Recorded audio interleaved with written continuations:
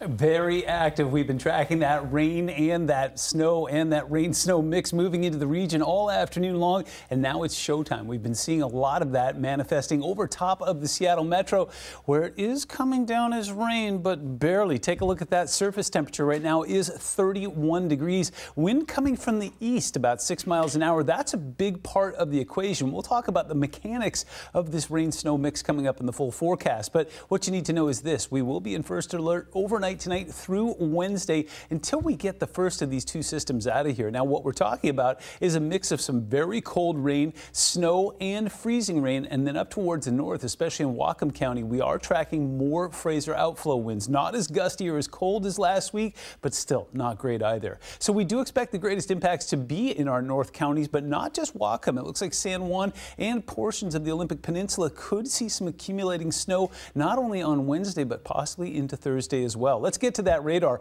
What you're seeing is a lot of color. We've got green, pink, and white there. So what we've got is the greens obviously being the rain. That pink is that rain-snow mix that could manifest as some freezing rain by the time we're done with this. And then take a look at that from Snohomish northward all the way up towards the Canadian border. We're tracking plenty of snow as well. We're going to talk about how it plays out through the rest of the night and when you can expect a warm-up coming up. But in the meantime, we've got Julie live, who's in the Arlington area. Are you seeing rain, snow, or something in between?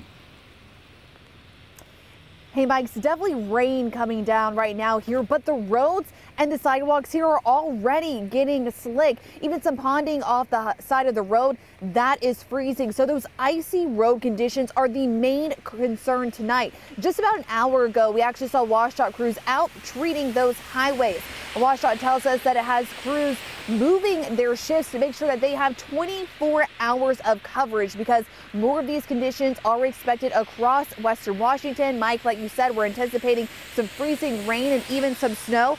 So if you want to come take a look, there's actually some freezing rain in Chehalis, which was already icing over onto cars.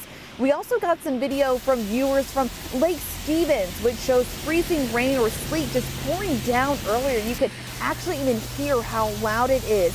And then moving over to Shoreline, the ground was just slippery in a lot of spots, which you're seeing right in that video. Those icy conditions can impact your morning commute, so WashDOT is really warning people to make sure you drive slow, safe, and give yourself just plenty of space. The thing with ice is, it's not always visible, and so if people don't see snow on the road, they might think that the road is clear, but that's not the case because ice can still be present, and ice is still just as dangerous.